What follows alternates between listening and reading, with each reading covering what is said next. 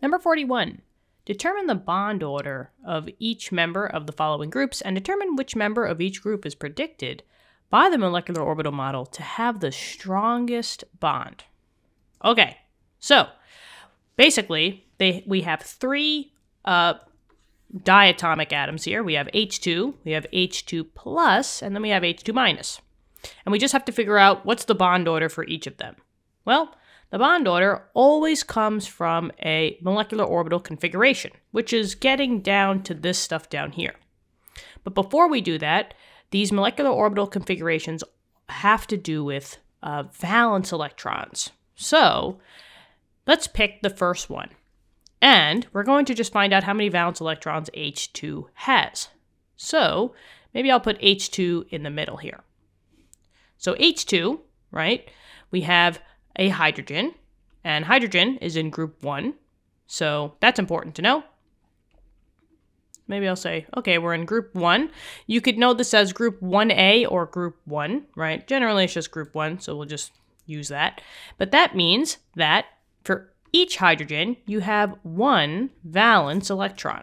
So I have one val, so I'll just put one valence electron. But now I have two hydrogens. So I just have to take that 1 and times it by 2 to get my total number of valence electrons. And for H2, I have a total of 2 valence electrons. Okay. So now the next thing that we're going to do is we're just going to figure out which one of these two templates are we going to be using for H2. So it goes by the group number. And since we did say that we were in group 1, we are going to pick the group 1's general template. The reason between these two molecular configurations is due to sp mixing. Some elements have a different configuration, but for groups 1, 2, 3a, 4a, and 5a, we'll choose this one. So I'm just going to take the first one and bring it up for now. And then I'm going to just get rid of all the other stuff, so we don't need this one. So bye-bye. And we're going to say that this is going to be H2. Okay. But now let's just make it H2's own. So you see these blue highlighted parts? This is now going to be filled in by the element hydrogen. The question is hydrogen going to be the 1s, well, there's no such thing as a 1p, but is it going to be like 2s and 2p, 3s, 3p, or just the 1s? Well, this goes by the period that H2 is in. Now, we did say that H2 was in group 1, but H2 is also in period 1 as well. So, 1s all around. So 1s orbital, the 1s orbital. Technically, these would be the 1p's, but that does not exist. So for hydrogen, I don't even have to consider the reds here. So we made it pretty easy. Now all we have to do is just throw in the electrons into our molecular orbital configuration. Now this, remember, is a sigma bond, and this is a bonding orbital because there's no star. Antibonding is the stars. And each molecular orbital, you get 2 total valence electrons. So in this case, what's the number that's going to be in the top here? Well, I need to put in 2 total, and each molecular orbital can only have 2, so that's done.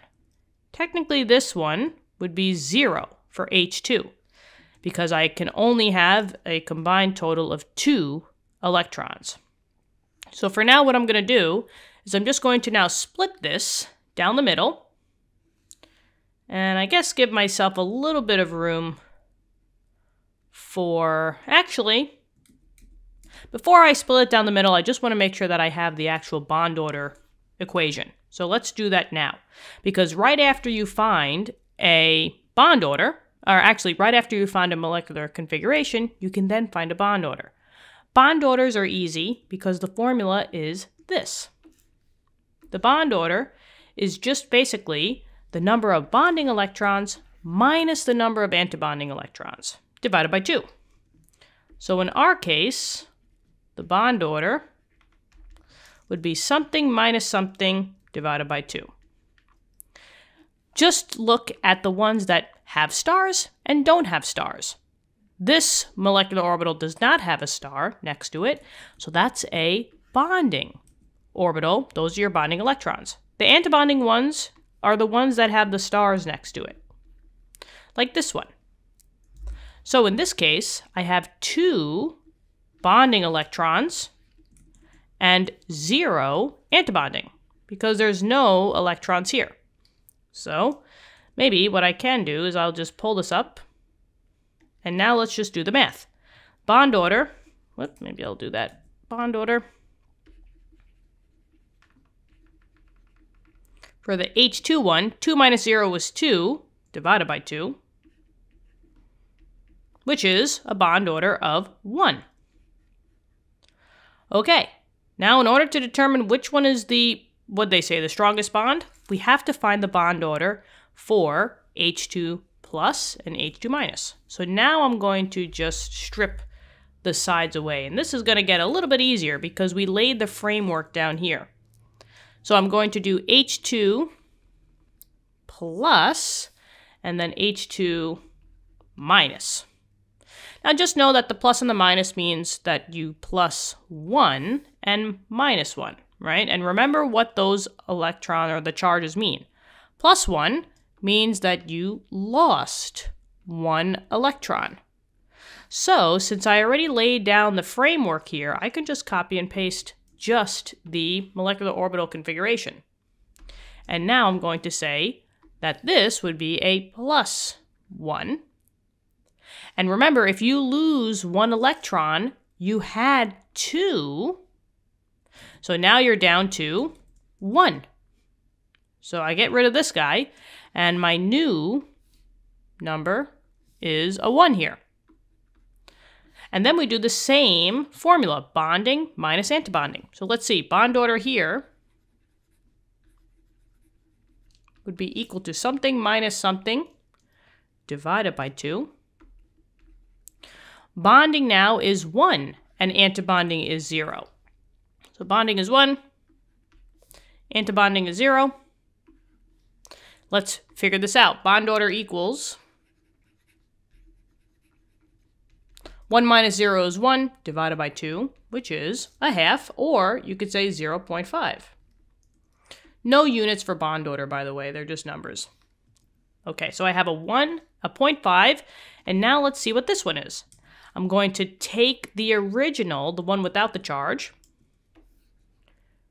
and now I'm going to add the 1 electron, because now I'm in a negative 1, so I gain 1 electron. But I can't take this and turn it into a 3, because remember, each orbital has a max of 2. So I have to go to the next one. And I can get rid of this now and say that the new number here is a 1. And now when I do my bond order equals something minus something else divided by 2. Bonding is still 2, so I have 2 bonding electrons, but now I have 1 antibonding, because that's the one with the star.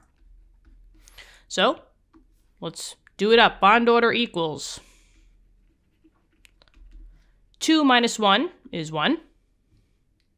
So divided by 2. So 1 divided by 2 once again is 0.5. And here are all of your bond orders. So you have H2 plus 1 having a bond order of a half. H2 has a bond order of 1. And the other one has a bond order of a half. And just know that the strongest bond is always the highest bond order number. So that's the key there. So basically now you're just ranking them. So whichever one has the highest bond order, that's always going to be the strongest bond. So since 1 beats out halves, H2 is the strongest bond. And that is the final answer. There you go. I hope this helped. Let me know in the comments. Thank you so much for viewing the video. Subscribe to the channel, And I look forward to helping you with further questions. Good luck on those tests and quizzes, and I'll speak to you soon. All right. Bye-bye.